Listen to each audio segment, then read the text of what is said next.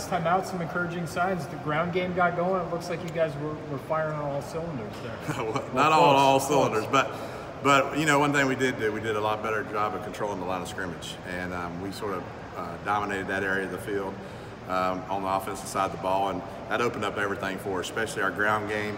And we're still not as efficient near where I want to be offensively throwing the football.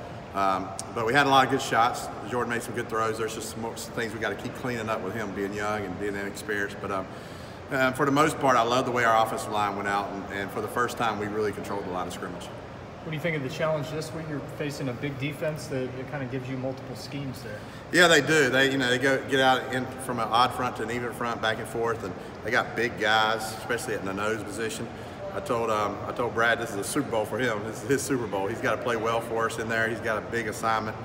He's got two guys. I mean, their starter and their backup's really good nose guard guys when they play that odd front. So it's going to put him on the island a little bit in some situations.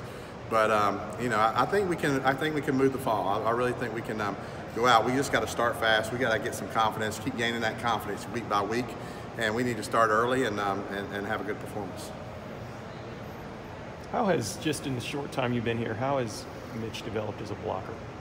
Oh, he just watching him, you know, he's always had the will to, but I just think he's got from what I, you know, listening to Coach Burke and those guys, he's just been a lot more physical and been more determined to be a better blocker and maintain his blocks and be more physical at the point.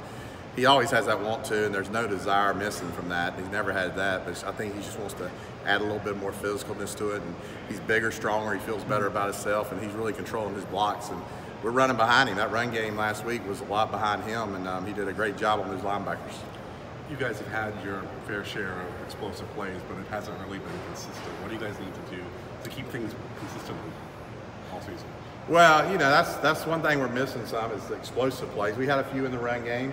And then a couple passes last week, but we're missing some easy ones, man. We missed some easy touchdown throws.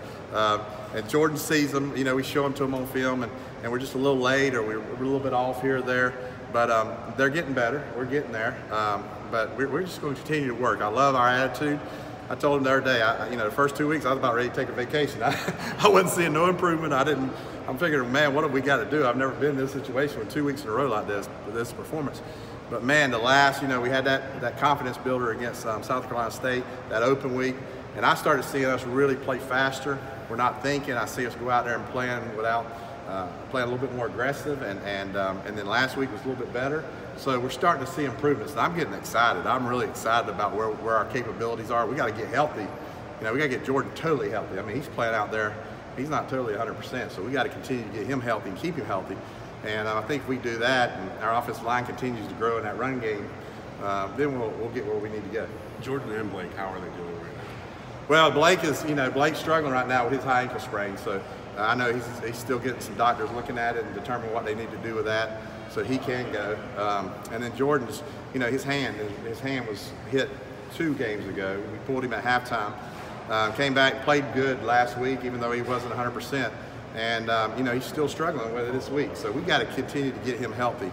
And I think by Saturday he'll be ready to go. It looks like it'll be nice and sunny and it'll still be a nice day.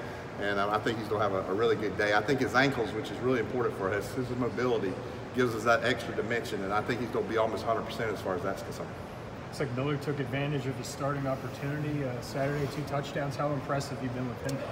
Well, we always say, you know, the reason we put him in there is because that's a position that, you know, if you get man coverage, he's working really against the 3rd or 4th best coverage guy, if you think about it. The 2 corners outside, and then you move inside, and, you know, that 3rd or 4th best guy, we got to have a guy that can go win against that guy. And Miller has really showed that he can run really disciplined routes. He runs the kind of routes, and we're starting to get it. I mean, Dukes came in there at the end, that last touchdown, that pass we threw with Kirk. I mean, he called about freaking receiver, or freaking DBs.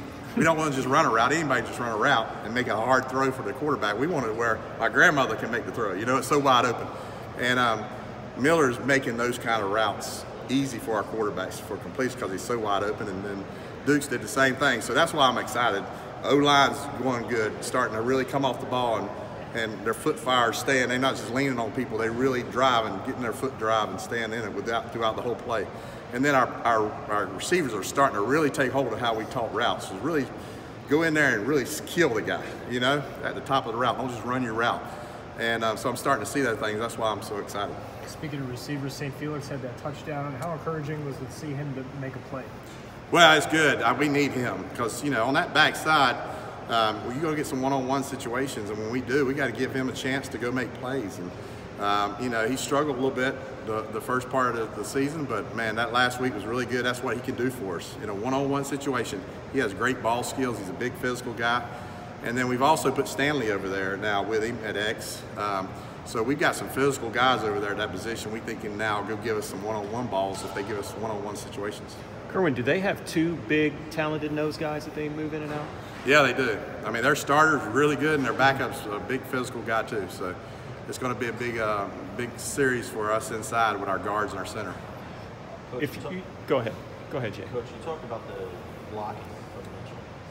Before the season, you talked about got to try to find a way to get him the football. One thing we've heard over the week was, how could we win a game like that without him really being involved in the offense? Is that still kind of a work in progress, figuring out where to put him in a position to succeed, or is it that he's putting so much stock in that running game? Because you can tell his blocking's getting better week by week. Well, you got to remember, Jacob caught 2 or 3 passes, and that's his position. Somehow he got in on the wrong plays as far as catching balls. You know, there's 3 targets right there, and then he had another one that the guy I think pulled him down that we was throwing to Mitch. So, you know, they're rotating. Jacob's playing really good, and Burke wants to get him in there, and it gives Wilcox a rest. And we don't just say, oh, well, Wilcox ain't in there, let's throw it. You know, that's just, it worked this way like that. I mean, but listen, we game plan. I don't game plan a whole lot. I game plan more, and I've told him before the season, you got to throw your ability to be selfish out the window, because this offense is so, you got to be unselfish, because no one's going to get highlighted. One week it's going to be this guy, next week it's going to be these 2 guys. We game plan by what we see the coverages is going to give us the opportunity to attack. And so last week it was a little bit more where we knew in the red zone they were going to come after us, so he stayed in to help protect the quarterback, and we knew we was going to have Miller and some other receivers in one-on-one situations. So that sort of takes him out of the red zone. The week before, you know, against South Carolina State, we had some plays designed for him to get some touchdowns. He caught 2 touchdowns. So it just goes week by week. We just try to take advantage of what the defense gives us. But if there is opportunities, we try to find those opportunities for him, because he is such a reliable source in the passing game. Because your offense is like that, where it's relying on so many different guys, is that kind of maybe the reason why it takes a little bit longer? Because it's not like, hey, we're going to throw it to our 2 wideouts or our 1 tight end. Everybody's got to be on their P's and Q's pretty much every day. Right? Yeah, I mean, we got to have everybody step up. That's what, you know, that's why the kids are excited, because everybody knows every week there's going to be some people highlighted about what the defense is showing us that we have an opportunity to attack. And it's not just made for 1 or 2 guys. And so with that, though, we got to have everybody step up. When we throw the ball out there, they got to make plays, and we got to have that production if we give them guys a chance. And I think they're starting to do that. You know, I'm starting to see guys really do some things that we've asked them to do, and they're starting to carry it into the game. They've done it in practice, but you get them in the game, and they get nervous. They get in a speed up position, and they start rushing things. Now we're starting to see them really take their time and really kill people in the passing game, and that's what's so exciting right now. If you care to disclose this, who graded out best among your linemen last week? You know, I know Norman Marcus graded out in 89, 90%. Okay. And you know, he's been struggling out some. We've challenged him, and I tell you what, Marcus played a physical football game. He did a great job in the passing game with protection, and I'm proud of the way he played. I'm proud of the way Billy stepped up. The 2 seniors, you know, that left side, Brad, you know, Meach, and boy, Donovan's playing the best I've ever seen. I mean, he's playing great at left tackle. He is unbelievable right now at left tackle. So we just challenged them 2 seniors. Y'all got to go play now, and they really picked their game up. And I think that's really where we got going, is that now we had all 5 really playing at a high level. Good stuff. Thanks, Kerwin. Thank you.